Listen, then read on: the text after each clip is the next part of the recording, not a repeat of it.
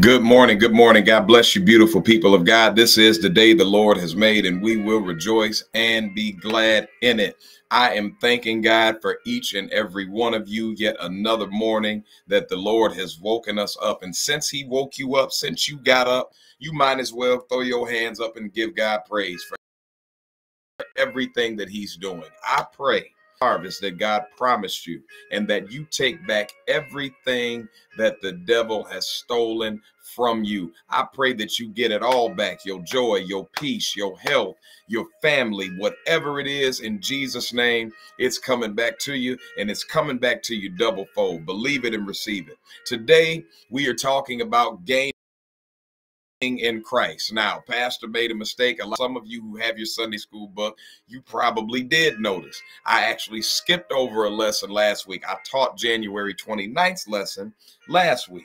So now I'm going to teach, January 22nd lesson this week. And then we'll be right back on. Don't y'all laugh at me. Don't you judge me.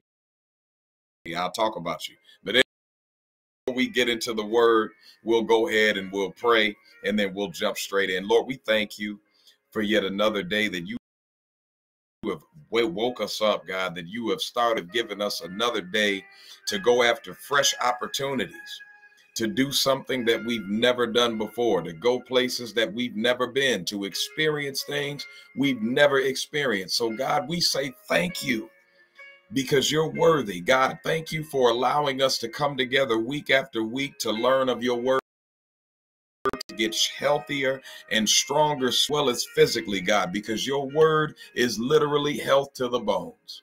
So God, we give you praise, glory, and honor today. And it is so in Jesus' name. And everyone said together, amen. So to gaining in Jesus Christ. How many of y'all want to gain in Jesus? Some of us have taken some losses in life, but I want to gain in the Lord. I want all that God has for my church, and I want all that God has to be manifested in their life, because guess what? When I'm blessed, my church is blessed, my family, my friend, anybody connected to me is blessed. And the same goes for them. If your church is blessed, if the parishioners in your church are blessed, it's going to spill out on you. And that's why I love my church, Harvest of Faith, is because the Lord is moving like a mighty wind through that place and is blessing people in great and mighty ways, and we're going to higher heights this year about that. Also, if you Harvest of Faith and you watching this, do not forget our church meeting is today after our youth service. I got some great exciting news for us. We're talking about different things, our auxiliary, but anyway, I ain't gonna get into all that. So, but today we're talking about the Apostle Paul again, and he's warning the Philippians about the dangers of distorted religion. And he railed against the problem of having confidence in your flesh and having confidence in your knowledge of self versus your knowledge in Christ. And he was concerned about people who trusted their own accomplishments more than they actually trusted God to guide them, or the Spirit to guide them. They were more concerned with what they had going on, their titles or their degrees or whatever their knowledge. And we see that a lot of times in churches today, where we're more caught up in our titles. We're more caught up in the legalistic things of the church and the religious things of the church, that we forget that relationship is the most important thing that we have. It's the best thing that we have. I will never put religion or my own ideology or whatever the case is, or methodology, over my relationship with God, over my relationship with Christ. That is the most important thing. It's what keeps me breathing, keeps me moving, keeps favor upon me, keeps dangers seen and unseen from taking me out and taking you out. You should want its benefits to having a relationship with the Lord. So he was concerned about, people that were, so caught up in what they had and being boastful about it. So, and today we see that Paul, with all that he had going on, his ability to speak different language and all of these things. He was impressive. He standard, but especially by his Hebrew qualifications. He understood from personal experience what it meant to have religious values, virtues, and achievements, only to discover that it was not the end-all, be-all of life.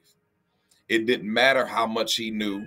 It didn't matter the education that he had. All that mattered was his relationship with Christ, letting him guide you, letting him be in you, dwelling in you, and guiding you. So we're going to be talking a bit here about the Apostle Paul and what he's trying to the Philippians. So I'll read verses 7, chapter 3, 7, Philippians chapter 3, verses 7 through 9. Amen. Now here's what it said in the King Version here.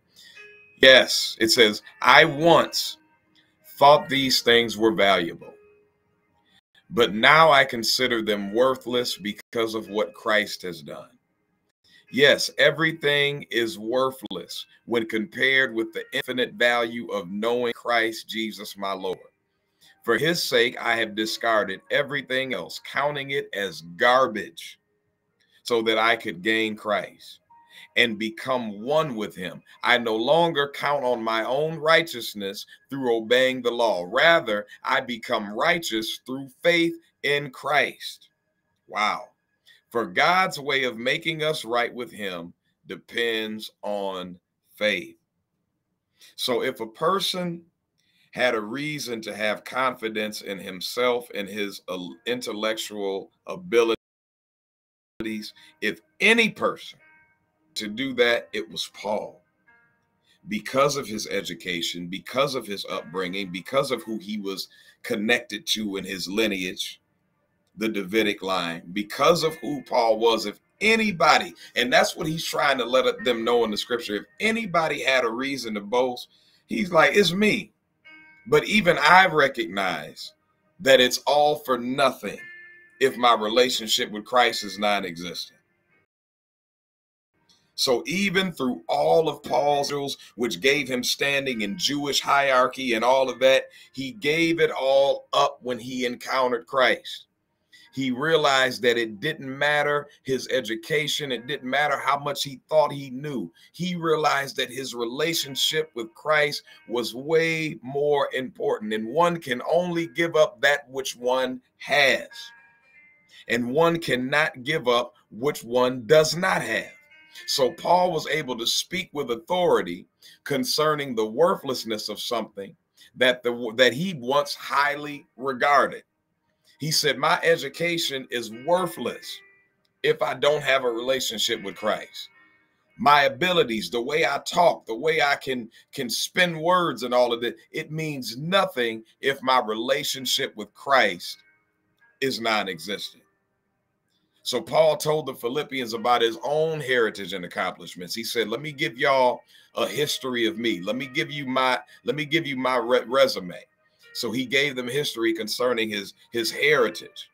There were 4 gains which he now counted as a loss for Christ's sake. First, he was circumcised on the 8th day, which meant that he was born. Got that? That's the first thing.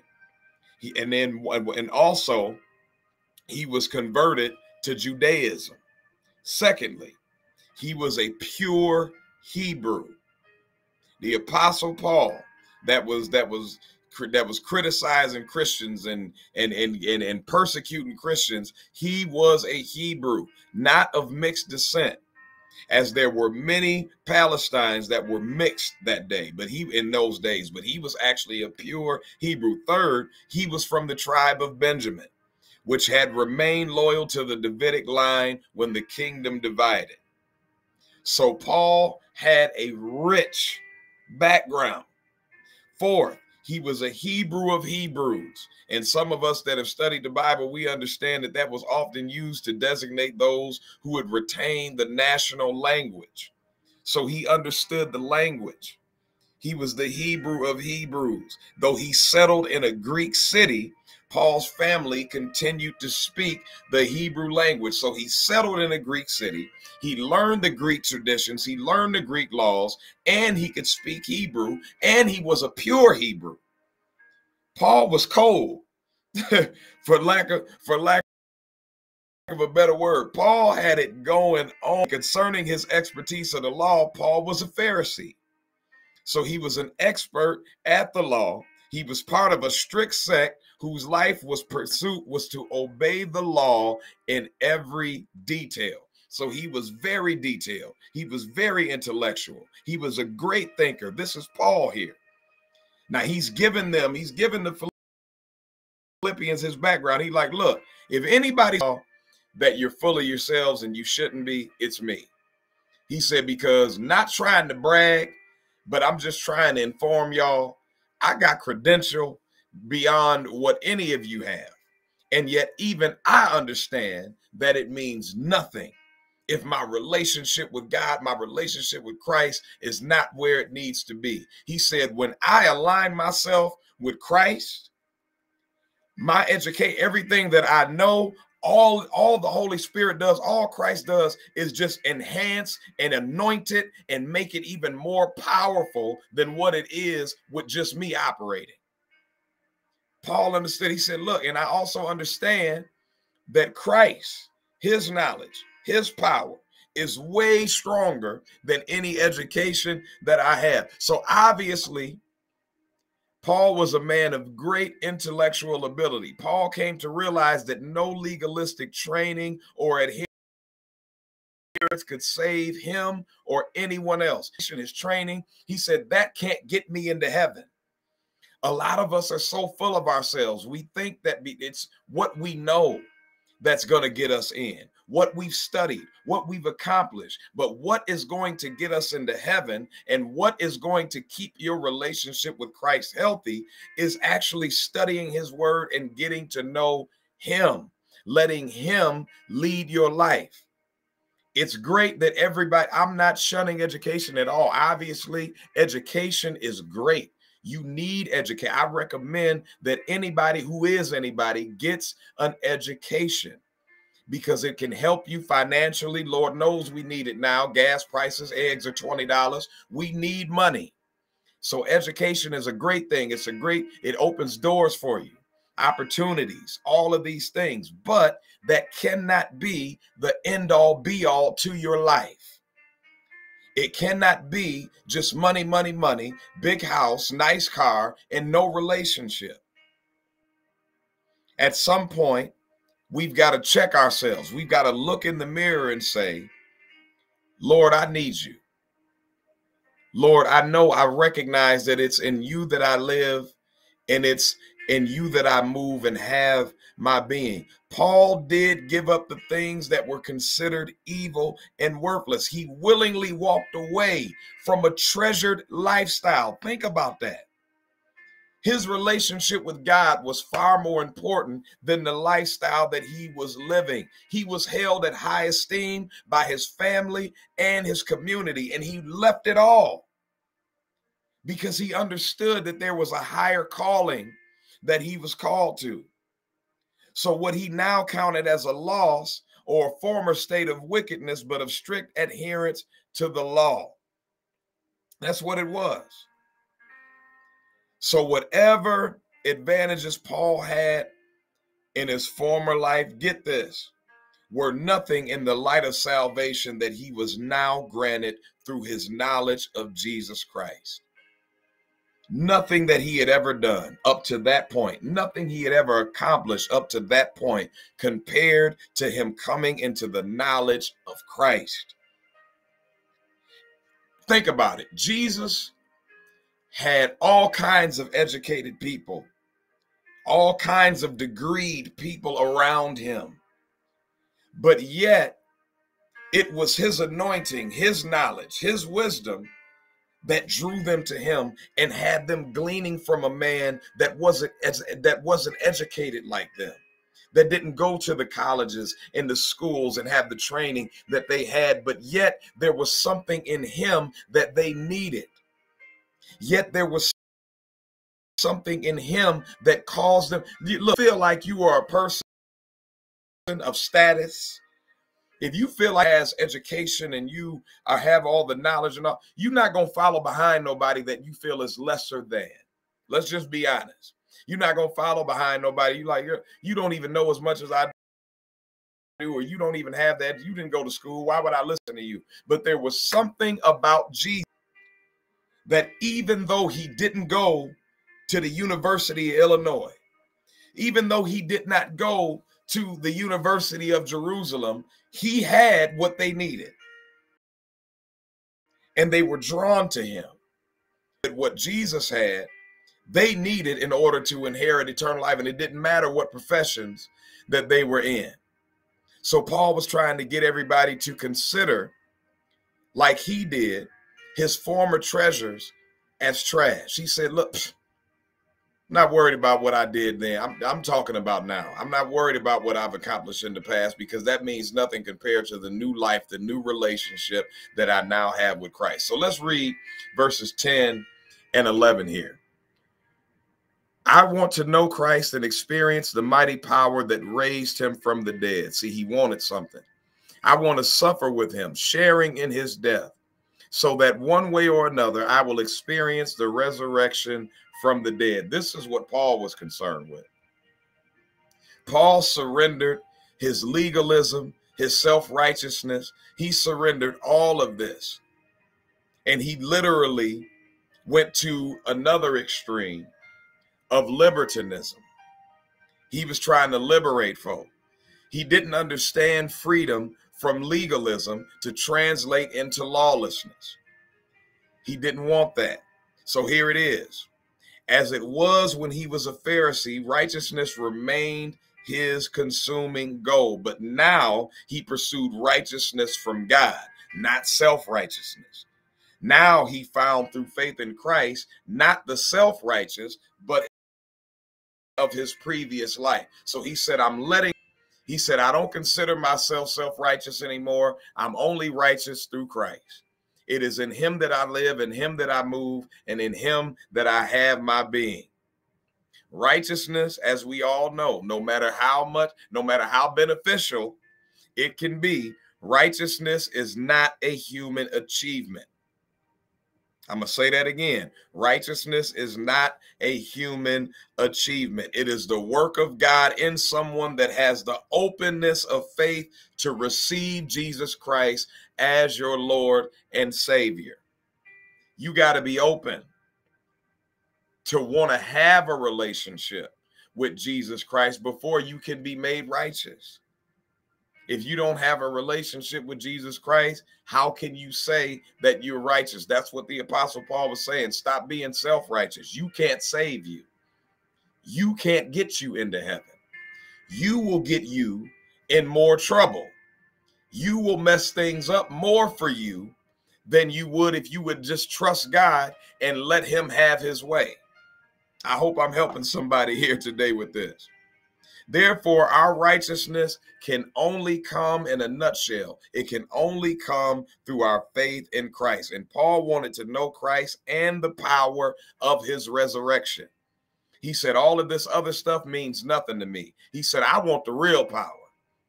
He said, I want to be able to know that when I die, when I close my eyes, you can't hold me. I want that same resurrection power that Jesus the Christ experienced. I want that same power. You should want that same power. I want to get up.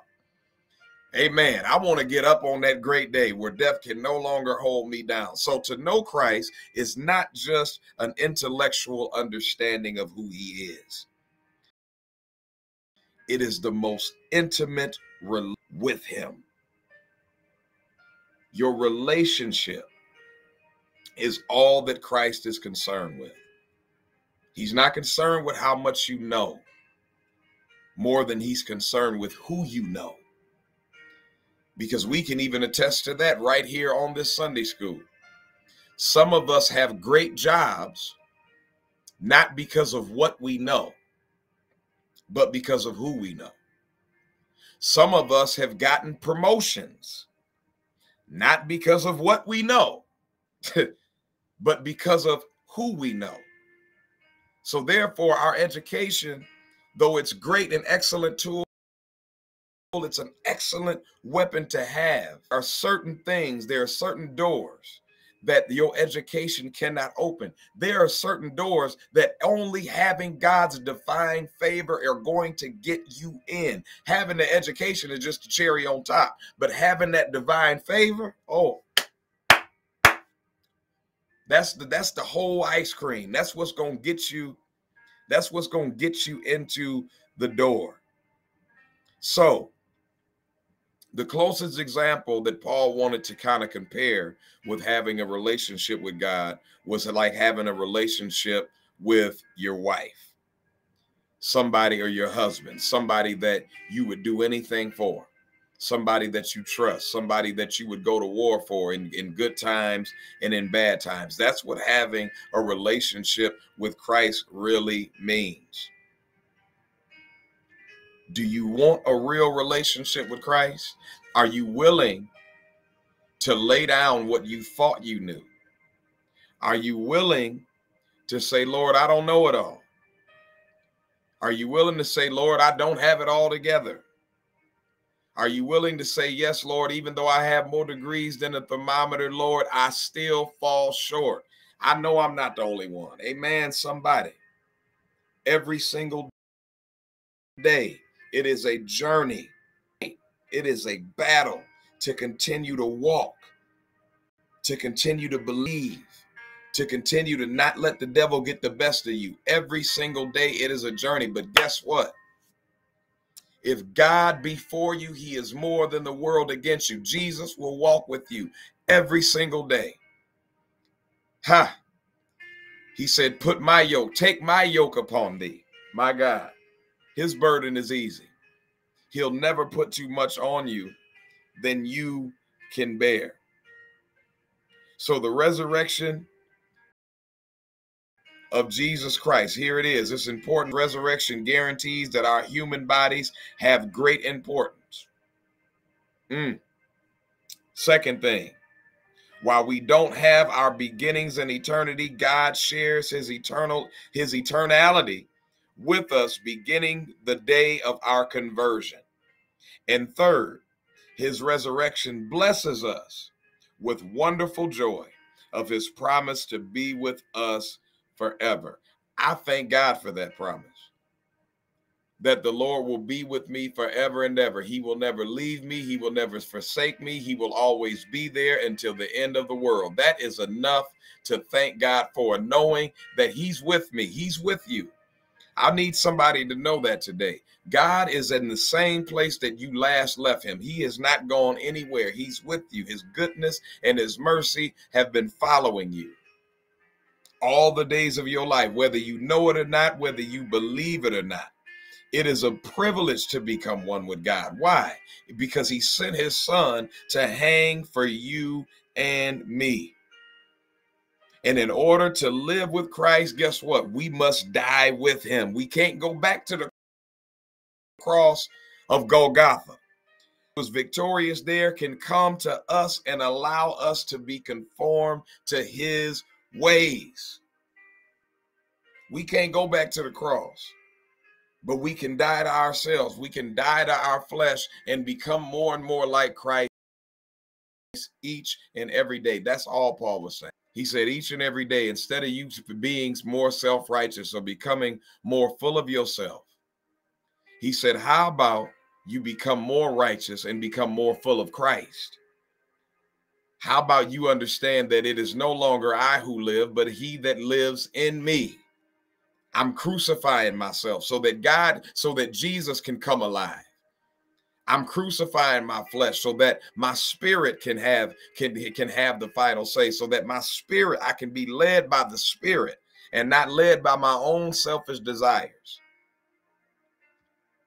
That is what it means to be gaining in Christ. You gain so much more when you lose. When you lose your own mindset, when you lose what you think that you wanted, you gain so much more. You don't lose things that God won't replace. You lost Count it as joy. Count it as a lesson. God didn't want you to have it. Amen. Guess what? He's going to give you something better. From now on, have the mindset of I'm gaining in Christ. I'm not losing anything. I'm not risking anything. I am gaining in Christ. I'm gaining love. I'm gaining strength. I'm gaining favor in Christ. Do like the Apostle Paul said. Understand, it's not about us, but it is about Jesus the Christ. That is our lesson today. I pray that it blesses somebody. I pray that the Lord will keep you in his divine care, and that he would cover you, and that you would continue to gain each and every day. And it is so in Jesus' name. Amen. That was the prayer right there. Receive it in Jesus' name. We'll see you next week. And remember, you're going to reap the harvest that God promised you and take back everything that the devil stole. It is so in Jesus' name. God bless you.